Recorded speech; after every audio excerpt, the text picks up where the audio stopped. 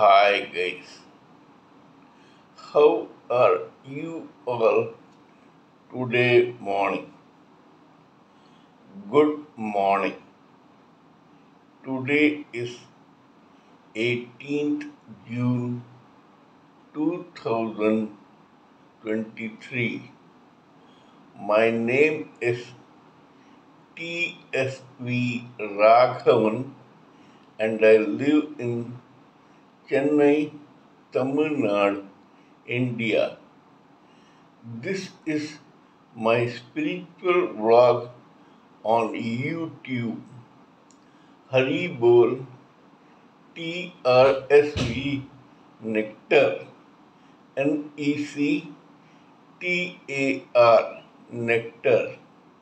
In this particular vlog, in all my previous videos, we have been discussing about the knowledge and information that we have gleaned through the study of spiritual books, scriptures, contemplation on the material universe, and meditation on the spiritual universe. This particular video is no exception to that rule.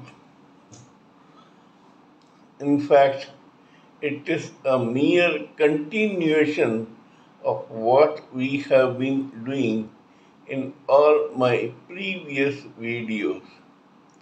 Kindly subscribe to this video and press the bell icon so that I may keep reminding you of all my other videos. So let us continue with the topic for today in this particular video. Today we shall discuss about destiny and karma in detail if possible. According to the spiritualists of yore, the spiritual spark, when it becomes a soul and then a living entity on being enveloped by four layers of material body, begins to take birth in various species. These species are grass, cell, algae, amoeba, weeds, plants, trees, insects, worms, creepers, reptiles, amphibians, animals, birds, etc. There are several lakhs of such species. When the living entity takes birth in these species, then the karma or the deeds of that particular birth in that species turn only into memories. In other words, no other action is taken for the deeds of a particular living entity in those species.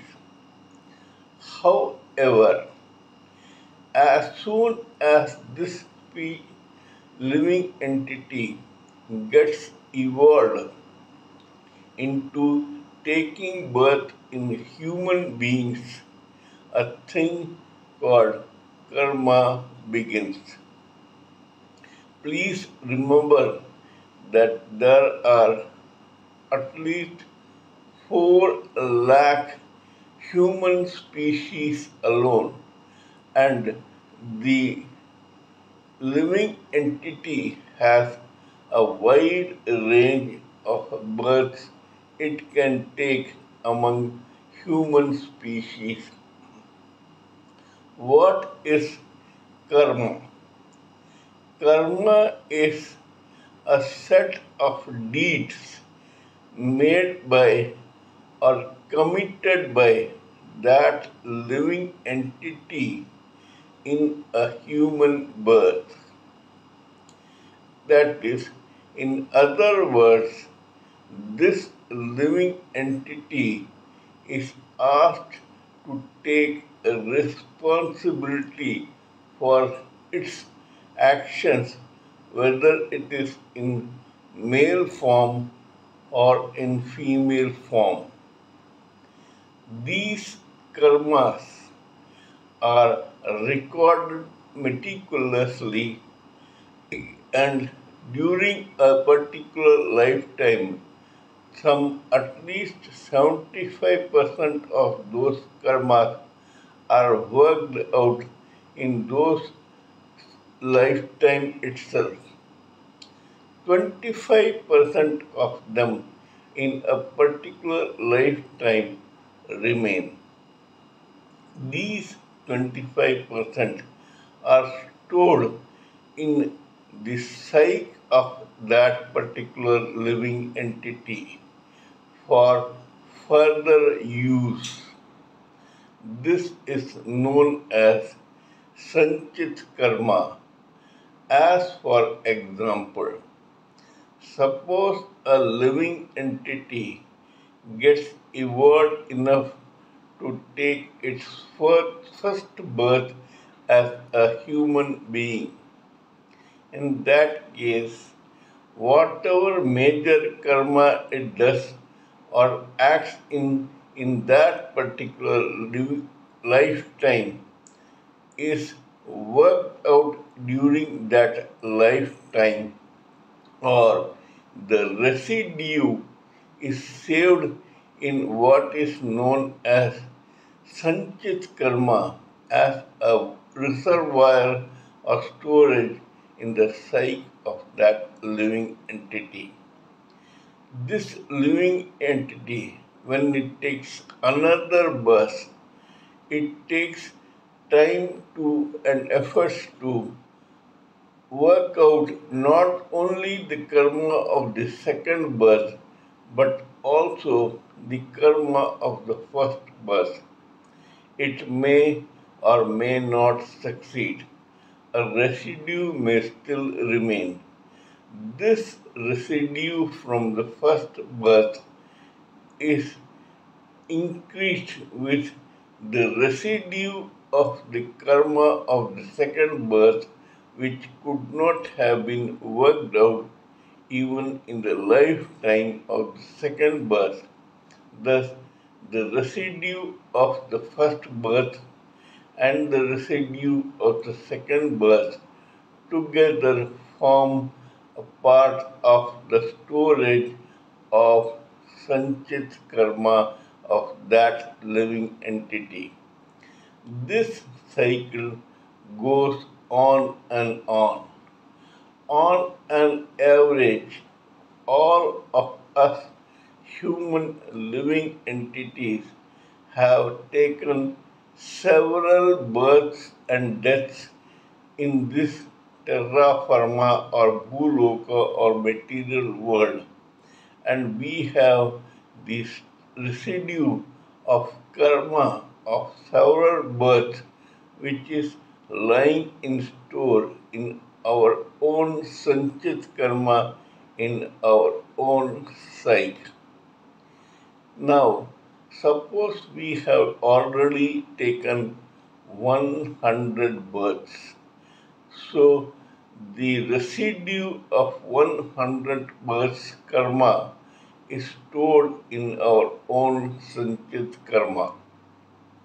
In the 101st birth, what we do is that we take a slice of this sanchit karma to be worked out in this 101st birth.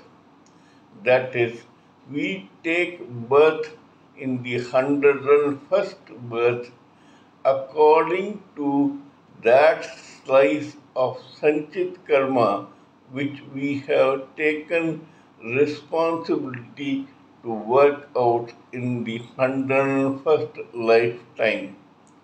Accordingly, our own nature gives us the circumstances, the opportunity, and the surroundings to take birth in a particular place.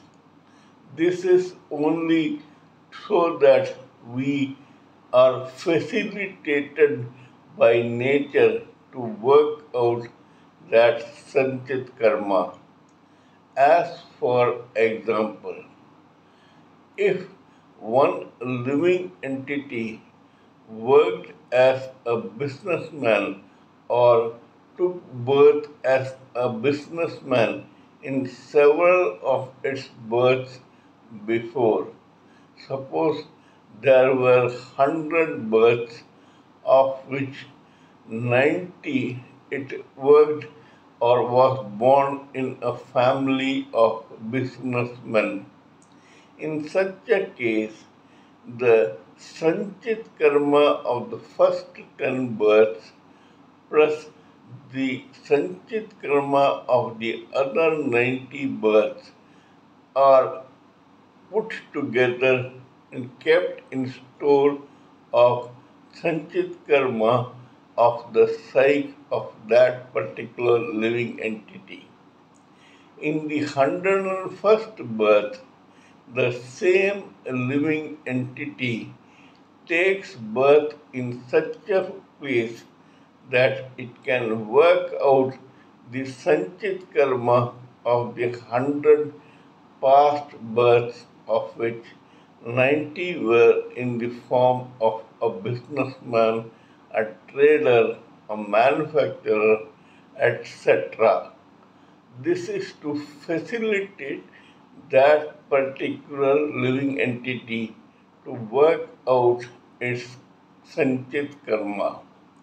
Here it had taken a slice from its own Sanchit karma to be born in a family of traders and businessmen. As a result of this, even the genes of the gross body of that living entity are attuned to business and to the other nuances of business. This would only make it possible and facilitate for the living entity to work out its past karma as a businessman. This is applicable to everyone from every walk of life: carpenters, blacksmiths, goldsmiths, businessmen, musicians, writers, poets, scholars, educationists, monks, saints, rishis, maharishis, soldiers, politicians, and the like are people who had probably taken birth in that capacity in their previous lifetimes also. That was precisely the reason why they took a slice from their own Satyat karma to be born in this position in this particular lifetime. It was to facilitate working out that karma in this lifetime. This slice of karma taken from Sanchit karma for a particular birth is known as prarabdha karma. Prarabdha means what a living entity is destined to do or experience in a particular lifetime. In that particular lifetime, it becomes a seeded player with that slice of Sanchit karma called its own prarabdha karma. Along with this, the same living entity does new karma in that particular lifetime. This new karma is known as Kriyaman karma. From the prarabdha karma, this living entity worked out a couple of karma and reduced its prarabdha karma. But from the Kriyaman karma of the present birth, some karma which it could not work out in this lifetime gets added to the already existing prarabdha karma which it was born with. This becomes what is known as agami karma. That is, this new slice of the past prarabdha karma along with the unworked percentage of Kriyaman karma of this lifetime becomes what is known as agami karma. This gets stored again in the sanchit karma which was already existing. In the next birth, the same living entity will take a slice of that sanchit karma, which includes the agami karma of this birth, so that it can work out its karma of the past, including this birth, which becomes its past birth in its next birth. This looks quite complicated, but actually it is quite simple if you understand. What you sow, so you reap. You are judged by the karma of your own psyche. What you say or do in a lifetime comes back to you in another lifetime or in this lifetime itself with interest. Nobody can, as a human being, whether he is a male or she is a female, can escape his or her karma or the influence of his or her own karma.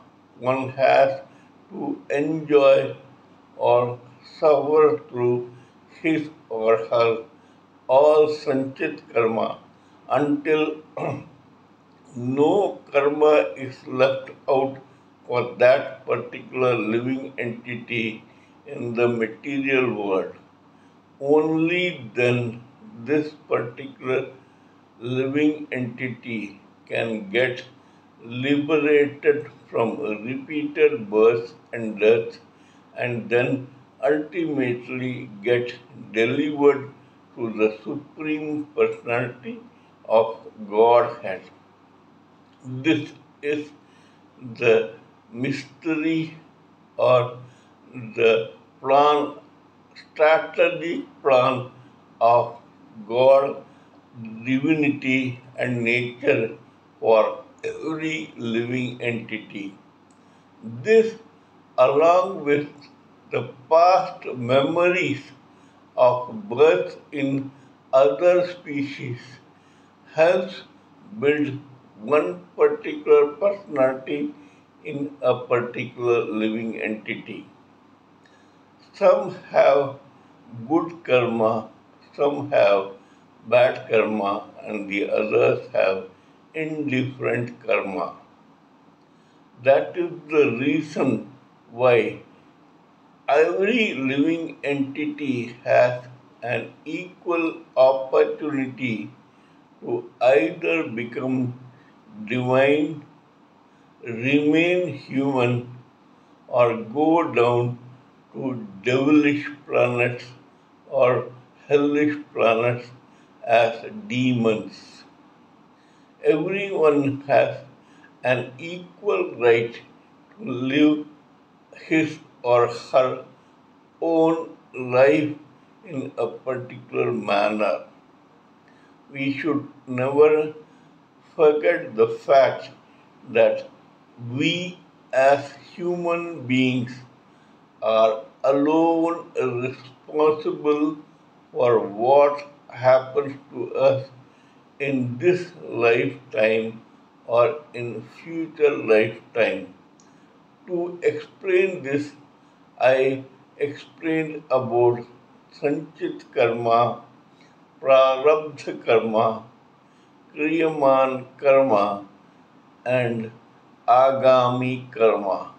This will make the student of spirituality who views this video understand his or her life better. This is all honed to make us perfect, evolved souls who get liberated from repeated births and deaths and then get poised to be delivered to the Supreme Personality of Godhead. From tomorrow, we will talk about a few case histories which would make us understand karma and destiny better. Kindly let me know what you think of my talk on this particular matter. Please give me your own expert views, ideas, and opinions so that I may blend everything together for the sake of this society. Before concluding, let me remind you that I am also a published author with Amazon Kindle and paperback. I write on spiritualism, fiction, and assorted subjects. Spiritualism happens to be my favorite subject. In- Before we meet in my next video, it is good morning from TSV Raghavan.